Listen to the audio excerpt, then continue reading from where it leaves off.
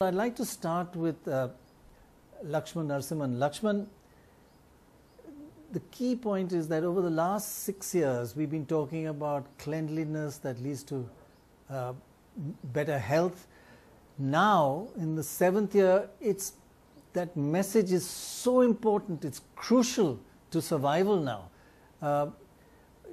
Do you feel that whole message has come to a climax this year?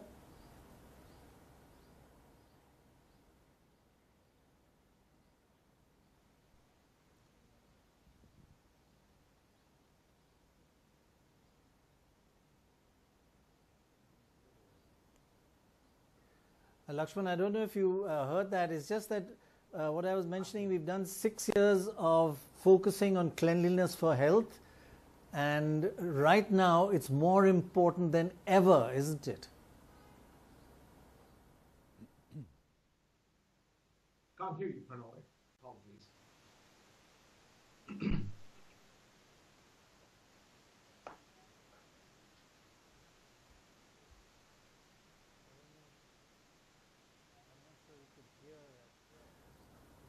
Laxman, can you hear me? I'll just double check. You're a million miles away. Try that again.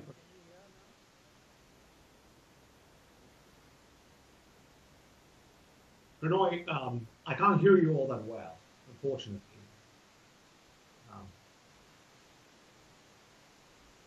It's about 2 in the morning or something. I just wanted to know, the message of cleanliness is most important this year, more than ever, right?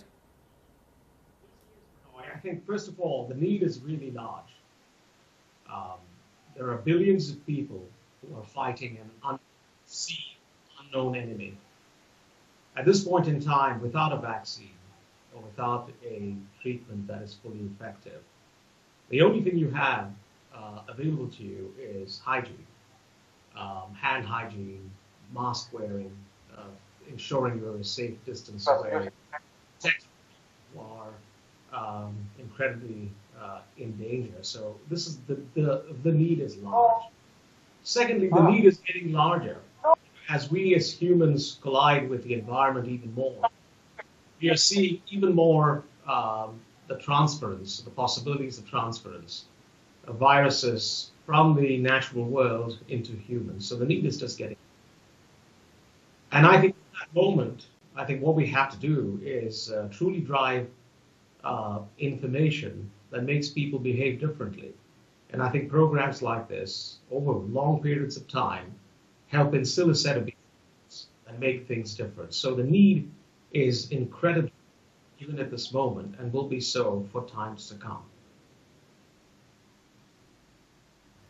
Laxman, when we spoke with you in April the last time, your family was in America while you were in England with your mother. How have you coped with the pandemic in this interim period? I think firstly, what I've been through is much smaller than what a lot of other people are going through. I'm the only surviving child, and my mother lives with me, has lived with me for the last 24 years. And so she's been living with me in London. And ever since we went into lockdown, I have essentially managed both the home, along with her, but also work. And we've sort of been in lockdown mode, and there's been a lot of Dettol in the house to make sure that she is safe. I count it as a bit of a blessing. I've had 5 months of an amazing amount of time with her, breakfasts and dinners, which I never did for the last 20 years. So I count it as a blessing. And so she's all right. The family's now here. And, I feel a lot younger as a consequence of that.